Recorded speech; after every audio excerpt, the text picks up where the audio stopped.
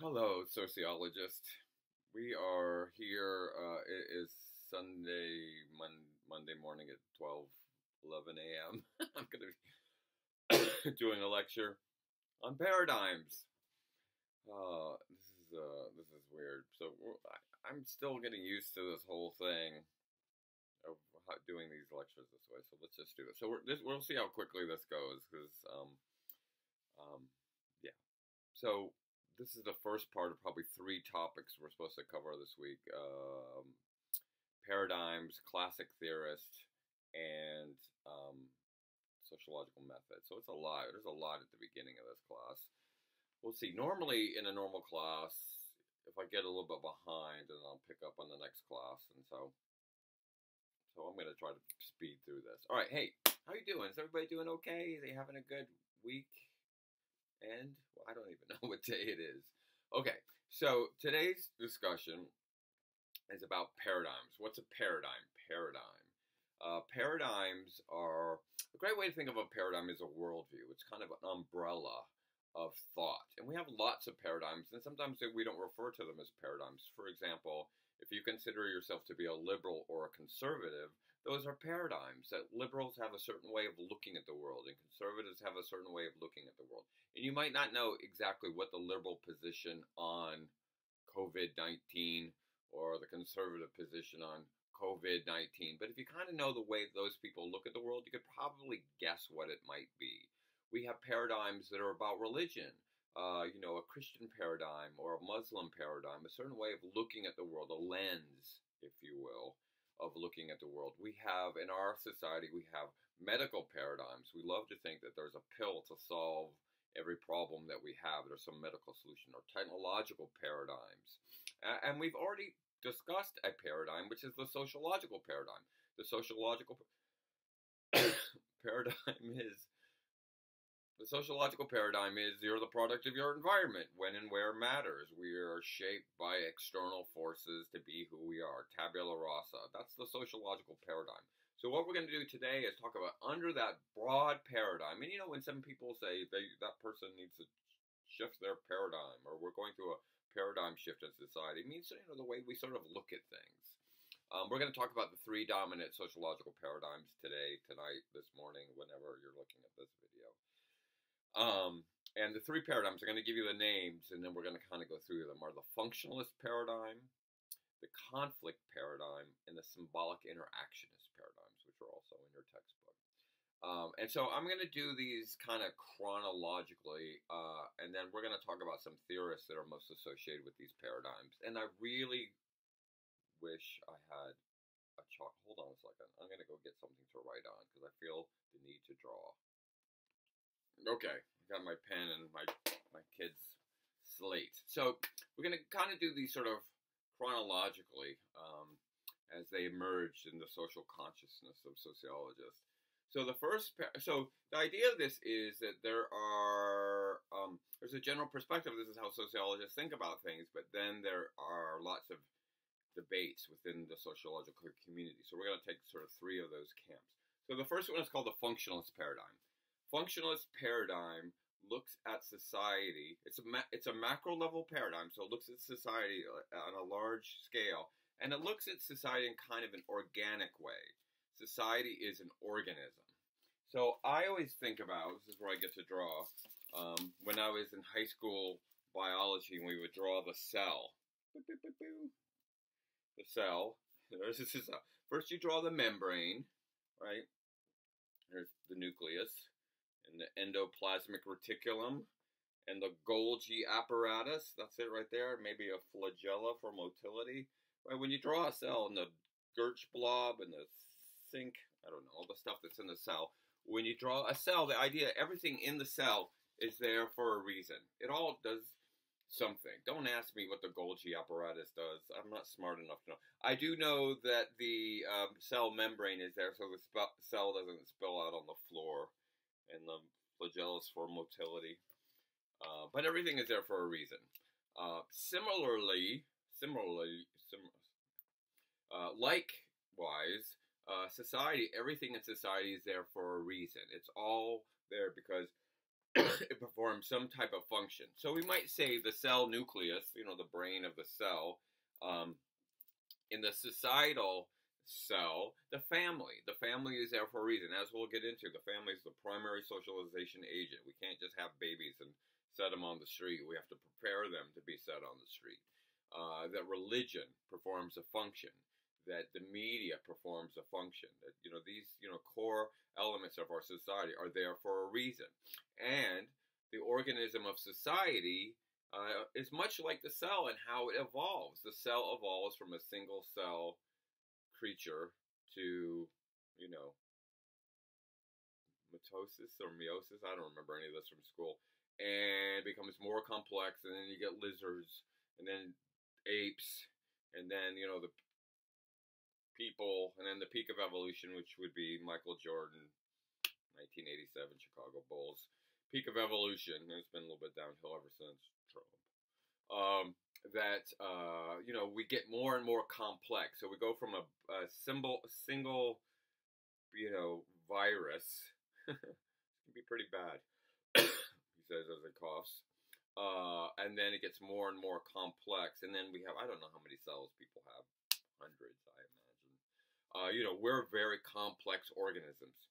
Well, likewise, society goes from, small tribal hunting and gathering groups to more and more complex, nations of 300 million people, where it becomes very, very complex. And so there's the slow evolutionary process of the social organism, and the stuff that is no longer needed goes away, like the tail. We have tail bones as a vestige from when we had tails a million years ago.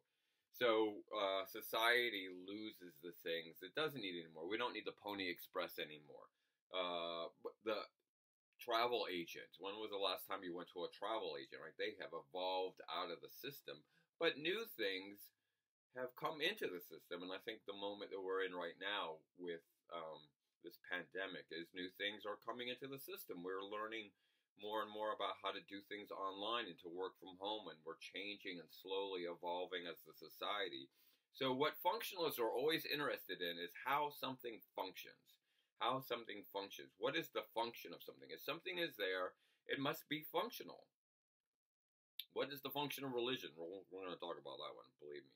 What is the function of television? It's there because it provides a function. But also, since it is an organic picture of the world, sometimes things cannot work. You can have what's called dysfunction.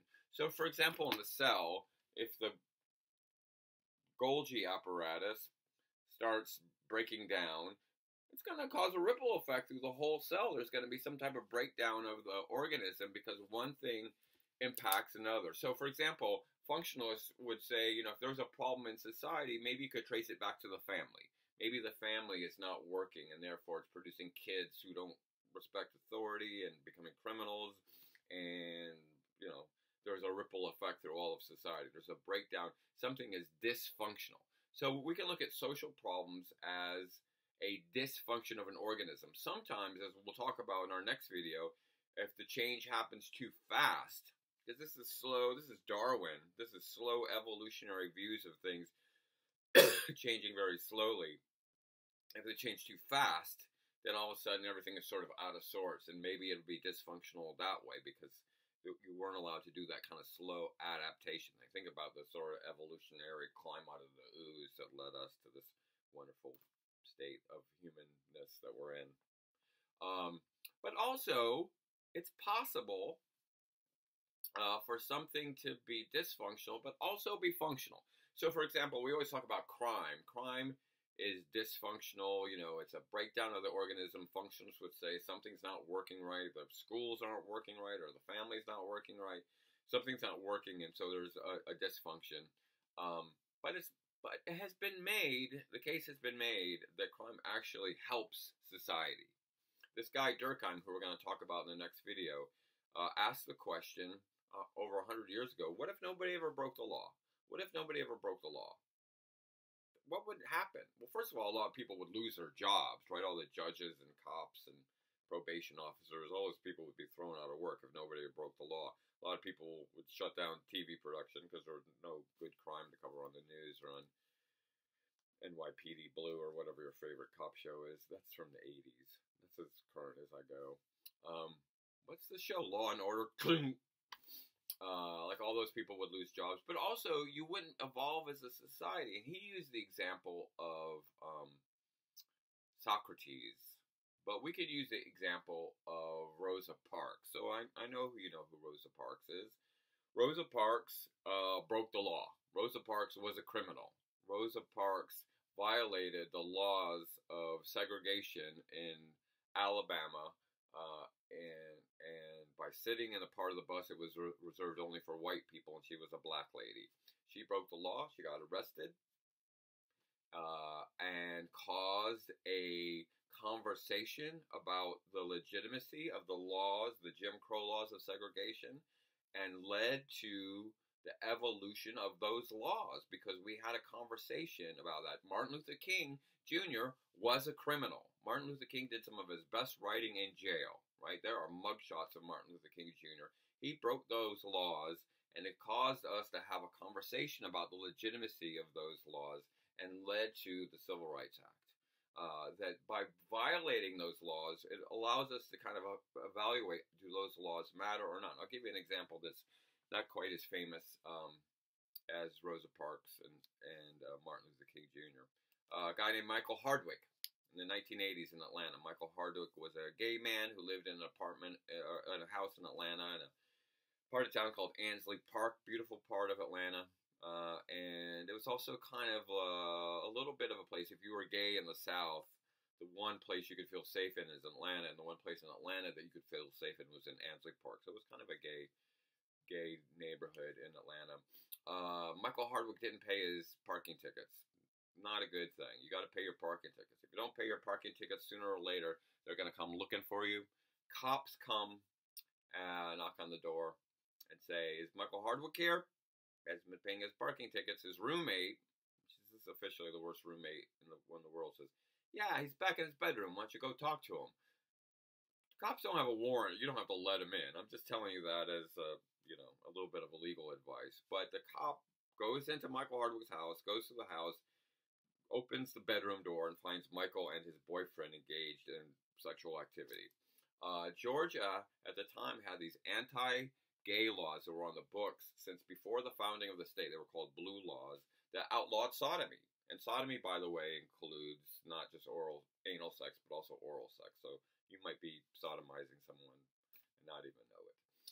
And so this cop knew these ancient laws and arrests Hardwick. Doesn't arrest his boyfriend, so you can figure out who was doing what to whom.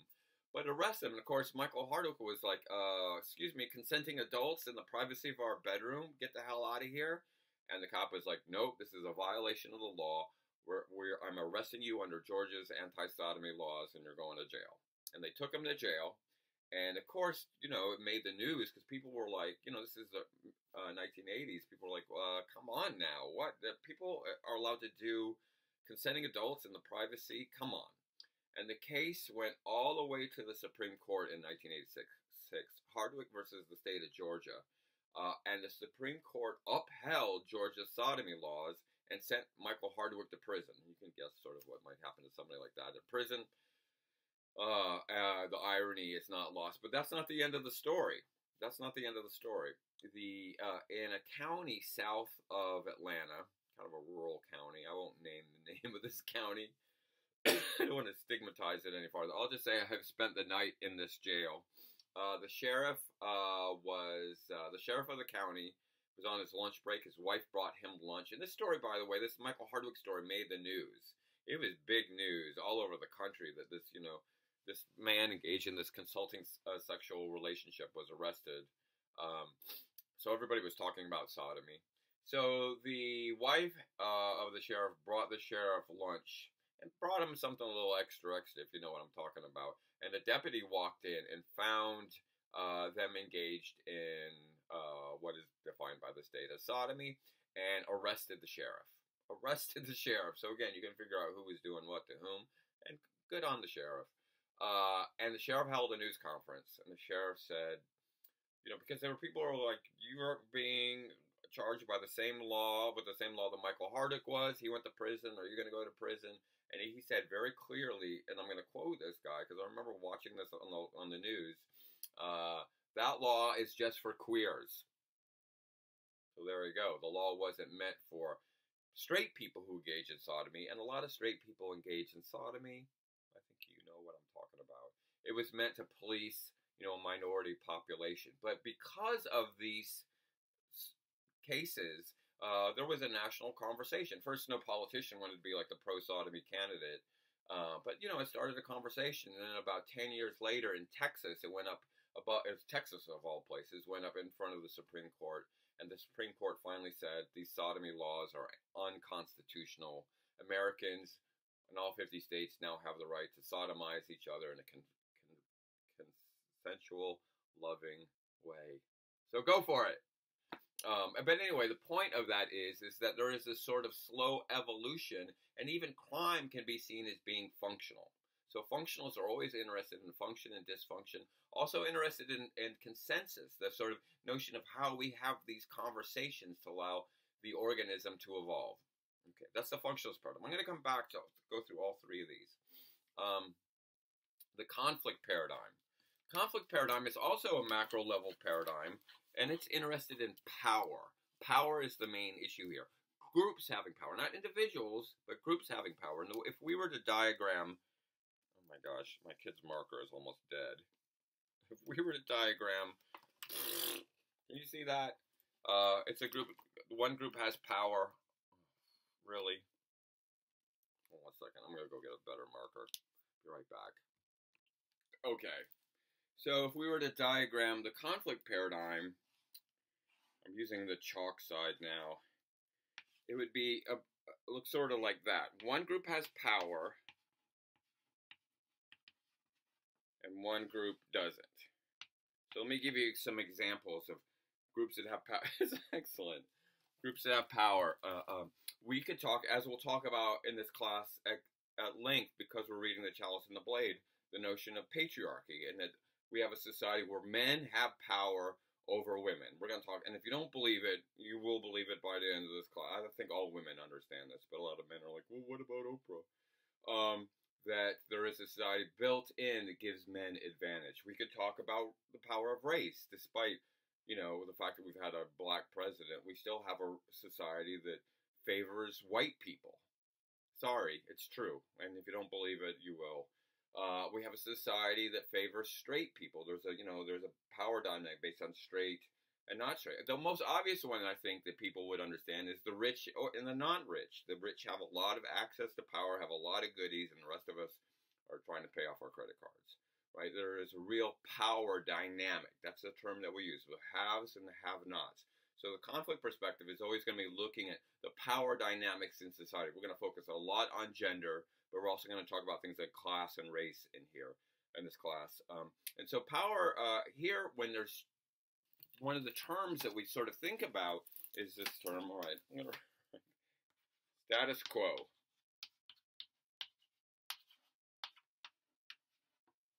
Status quo. My bad handwriting. Status quo is Latin for status is the same. The wealthy want to maintain the status quo. It's good to be the king. Men want to maintain patriarchy. It's good to be the king.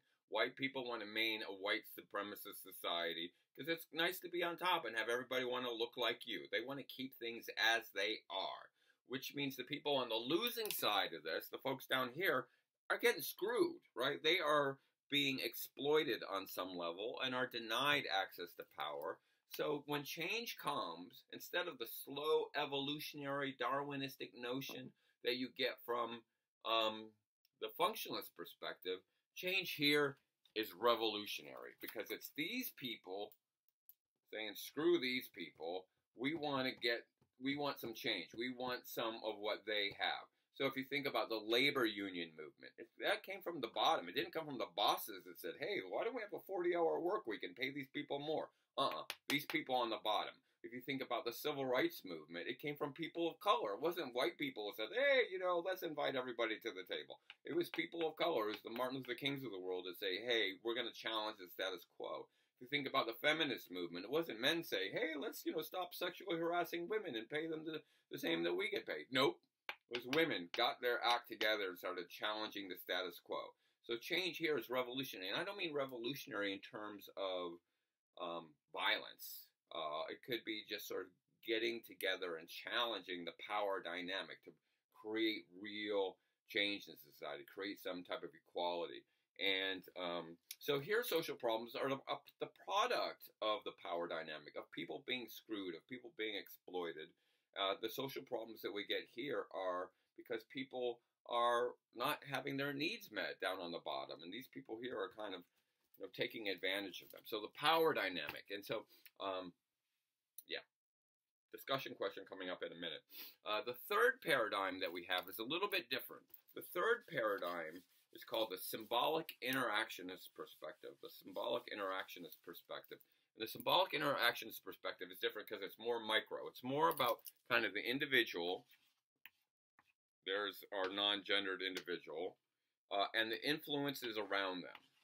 And those influences include the influences of the family and their friends and their school and their church and their favorite TV show. There are all these things that are sort of writing on you. And so the key here is through this process of being written on, blank slate, tabula rasa, you develop what symbolic interactionists would call a shared understanding. How do we know what things mean? How do you know if you were to see be driving down the street and you see a sign at the end of the street and somebody spray painted, completely covered it, but it was an octagon, how would you know what that sign meant, right? You developed a shared understanding. That's a stop sign. Even though I can't see the word stop, it's a stop sign. Here's even better. Speaking of driving, here's an even better example. You're driving on the highway. Speed limit is 55. But what's the real speed limit? Right? It says 55. Right? You know that if it's 55, everybody's driving 65. How do you know that? It's not written on the sign 55, but 65 is cool. Don't go over that. Get a ticket. Right? You developed through your interaction with riding with your parents or riding with your friends or riding in the car and seeing other people. Oh, everybody's going a little bit faster than the speed limit. If you're driving the speed limit, people are going to honk at you. They're going too slow. You've developed this sort of shared understanding. And so we've already talked about this. This is about, again, how humor works. This is the social construction of reality as a symbolic interactionist perspective. We develop a shared understanding. And so therefore, when we get social problems from this perspective, it's because there's a breakdown in that shared understanding. Sometimes when you have a very diverse society, people might have a different understanding of what the Sabbath means, right? Different religions have the Sabbath on different days. It could cause some problems. How to discipline a child. The importance of honoring your family. What about a difference in the shared understanding of how we treat our elders? Right? In America, the shared understanding is as soon as your parents are old enough, you ship them off to the retirement home and you sort of forget that they're there until they pass away. And you're like, oh, yeah, I miss them.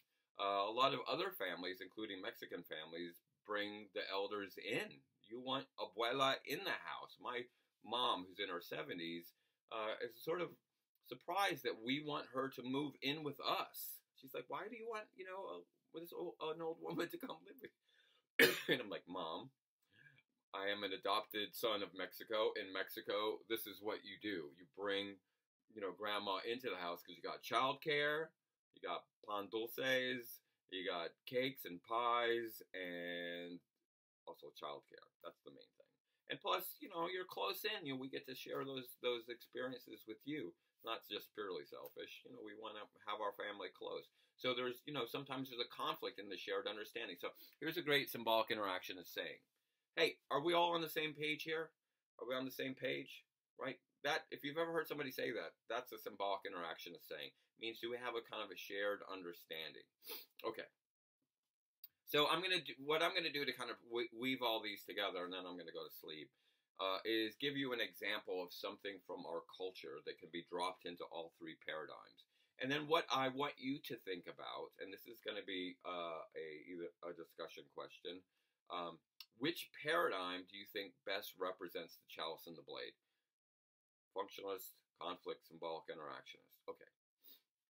There is a bumper sticker in the BC days, BC before Corona.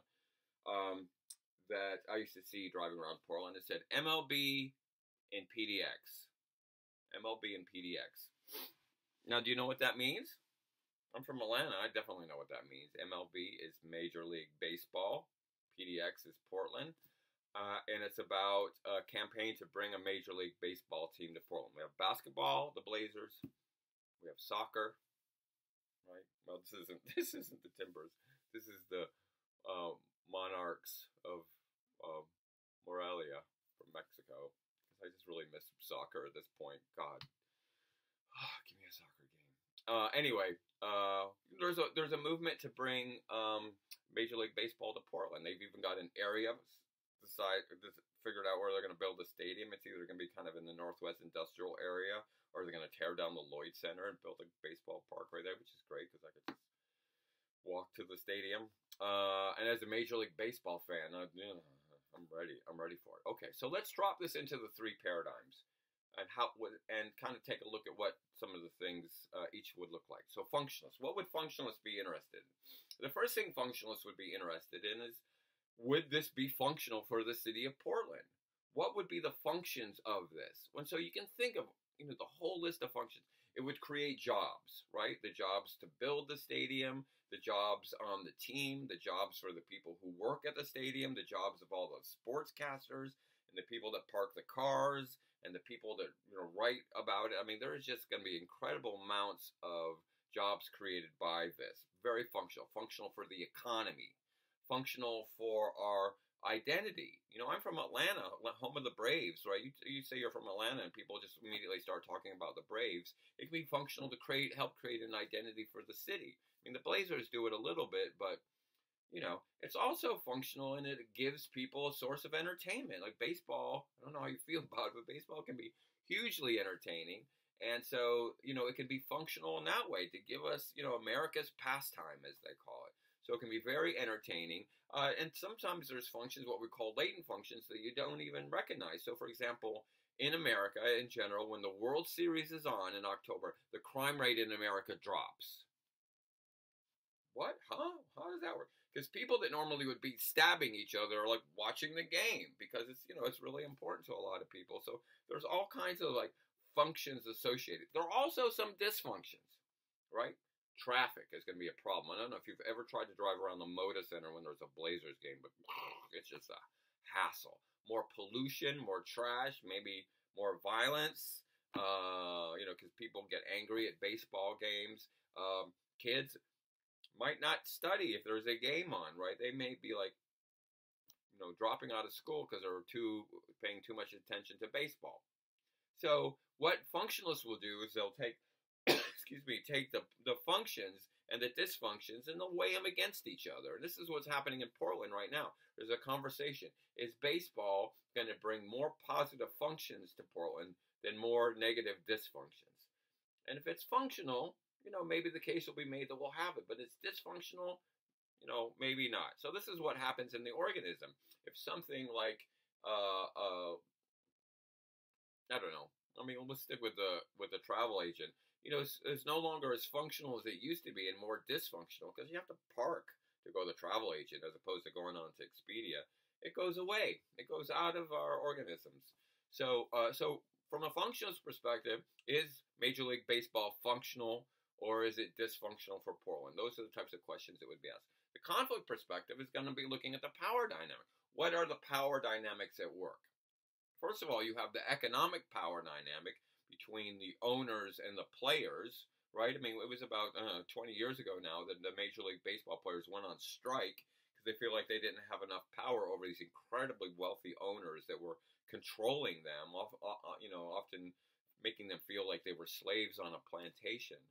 There's also the economic dynamic of the people who work in the stadium.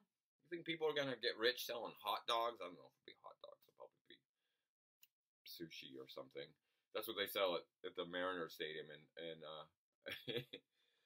in Seattle. In Atlanta, it's like beer, cheap beer, and hot dogs. You go to a Mariners game and it's microbrew and sushi. So it'll probably be some version of that. But people don't, people are generally poor in that. Also, there's a power dynamic with regards to race. It's the white owners and the players of color, and even on the team. Traditionally the pitcher and the catcher and the first baseman are the white guys, and the people, who are minorities are playing out in the outfield. That started to change a little bit, but there is a racial dynamic. The coaches and the managers tend to be white guys, so there's a racial dynamic. There's also a power dynamic around gender. Where's the female equivalent? Where are the female baseball players, right? You don't get any women on the field. Occasionally you get a female reporter, but pretty much it's a man's world. All this energy to go celebrate male sports, and there's no female equivalent to it. So there are several power dynamics that the conflict people are going to look at. And who has power over whom, which group, not individual, but which group has power over which group. Finally, the symbolic interactionists are going to take it down to a micro level. What is the shared understanding? What does it mean to have baseball? Now, this is kind of an interesting thing, because I bet a lot of you could care less, are not interested about baseball at the least. I mean, come on, this is America's sport. Baseball, apple pie, mom, those three things, that's the holy trinity in America. Those things go together. So, of course, you don't want a baseball team? Well, the shared understanding of baseball has changed, right? America is changing. America is becoming more diverse. Baseball is declining in popularity. Oh, break my heart. And you know what's increasing in popularity? Soccer, right? The world sport. Soccer is becoming much more popular now in many places. Even in Atlanta, the baseball games in Atlanta are not outselling the soccer games in Atlanta. Soccer is king in Atlanta. So there's a change in the shared understanding about how important baseball is to a lot of us old timers. Baseball is hugely important. I can't believe I live in a city without a major baseball league, and it's so horrible to have to drive all the way up to Seattle to see their crappy team, the Mariners, one of the crappiest teams ever in the history of baseball. Sorry, except for Ichiro. But there's been a change. There's been a demographic shift. So the baseball doesn't mean what it used to mean, and so there's this new shared understanding that, baseball, maybe not. So on a micro level, it's not as exciting as it might have been 30 years ago, for example, back in the 90s. Those were the days when the Braves won the World Series. I remember it like it was yesterday. Anyway, so the symbolic interactionists are going to look at the micro level issues around that. How do we know what we know, right? You guys probably don't pay that much attention to baseball. It's not in the local news, right? They don't cover it very much. When the World Series is on in Portland, I have to go around and please, go to a sports bar, they're playing football games or whatever. I'm like, please turn off this basketball game. It's the World Series. Put on the World Series. And they're like, huh? But yeah, we got a soccer game coming on in a few minutes. It just doesn't have the same connection to people on that micro level, at least here in Portland. So that would be sort of the three paradigms. Functionalists would look at the functionality of it. Conflict people would look at the power dynamic. Symbolic interactionists would look at how we sort of develop on a micro level our understanding of it. Okay, we're going to come back to these three paradigms over and over and over again. But the question for you, good student, is Eisler, Chalice and the Blade. Which paradigm do you think best? There should be an obvious answer to that, but you might be able to make the case for all three. Which paradigm best fits what Eisler is doing in the Chalice and the Blade? That will be our discussion question. We'll zoom in on that one. Okay. All right, I'm done for the night. This is it. Peace out. More videos and crap coming. Good night, good morning, good day. Auf Wiedersehen. Au revoir, hola.